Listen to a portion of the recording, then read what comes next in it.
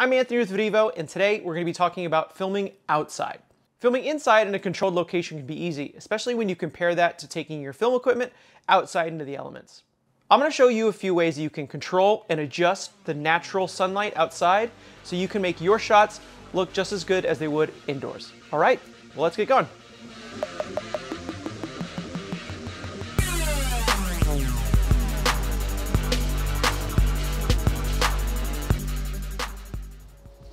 Okay, so here we are out at my local park, out in a bright sunny day, and I'm joined by my friend Dylan here, who's gonna serve as our subject, and we'll show you a few examples of how you can improve your lighting and camera positions outside to get an interesting image. So as we start right now, the sun is directly in front of us, nice and bright, and this is kind of the worst case scenario. As you can see, the sun is right in his face, casting a lot of shadows just under his chin, and they're contrasty, they're dark, and there's not really a lot of definition going on here in his face. So this is kind of our starting position. This is kind of the worst case scenario you can be when shooting outside. So before we start moving the camera around and adjusting the lighting situation, we're actually gonna start with the camera itself.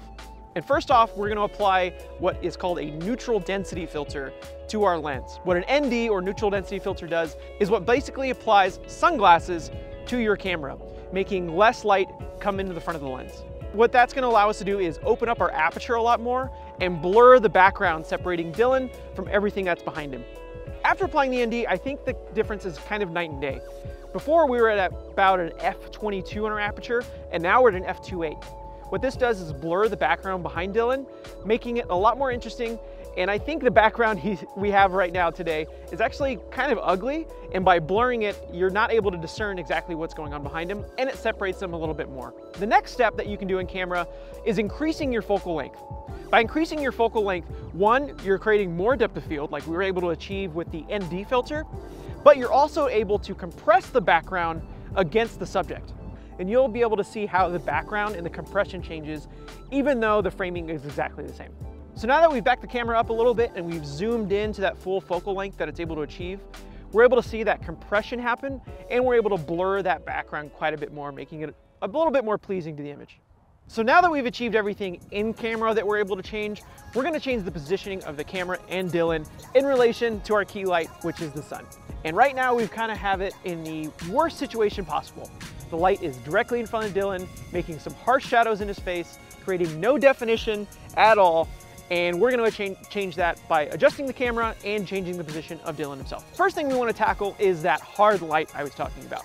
As you can see in my face and on his image right now, the shadow is hard. We see a definitive line where the shadow starts and ends, and that's not something we really want and really isn't pleasing to our subject. So what we can do is just apply some diffusion to the sun itself. And we can do this easily by what's called a reflector.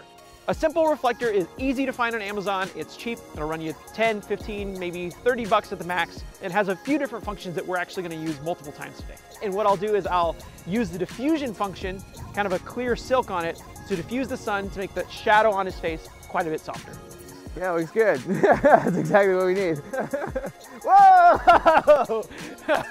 Oh, it flew away. So some of the issues you might run into is a windy day outside like we are, where this is gonna be a little bit more difficult to manage, but if you get a smaller one, you'll be able to achieve the same function. This is just kind of a really big one that I like using.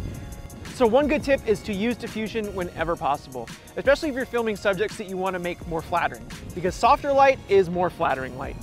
So one of the reasons you'd want to position your subject directly in front of sunlight is when the background needs to be seen in relation to the subject that you're filming.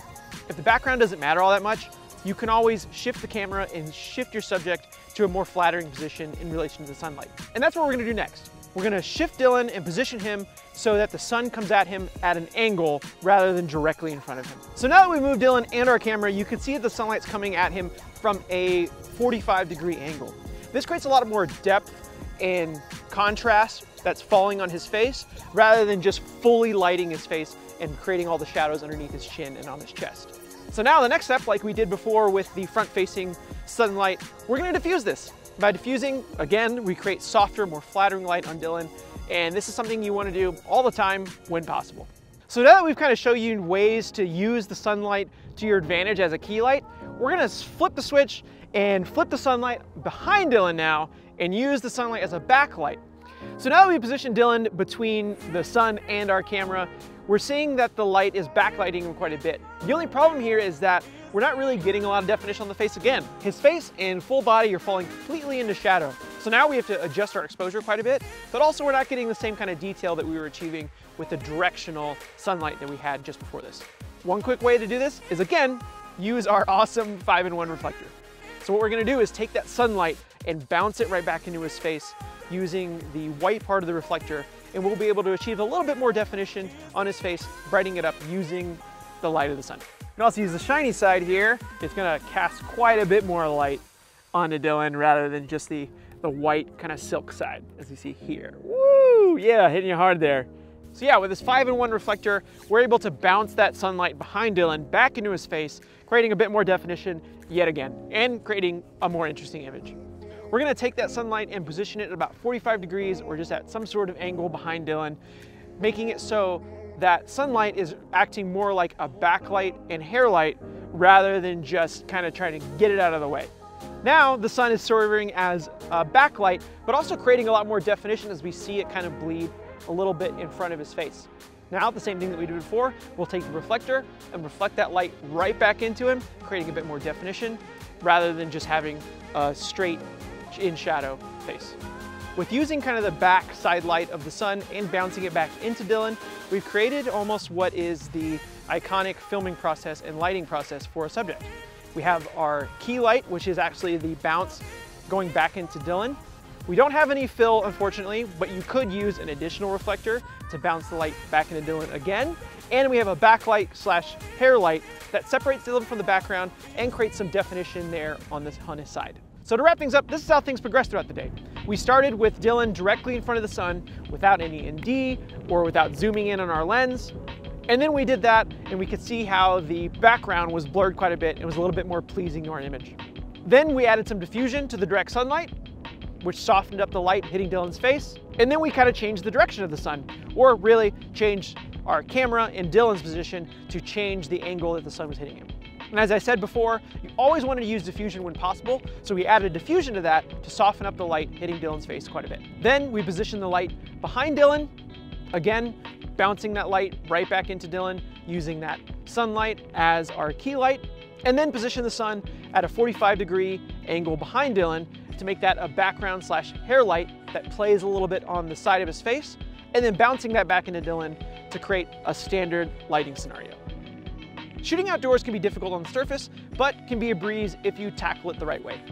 By using these techniques, you'll be able to improve what your image looks like when shooting outside, and you won't be afraid to be shooting in direct sunlight.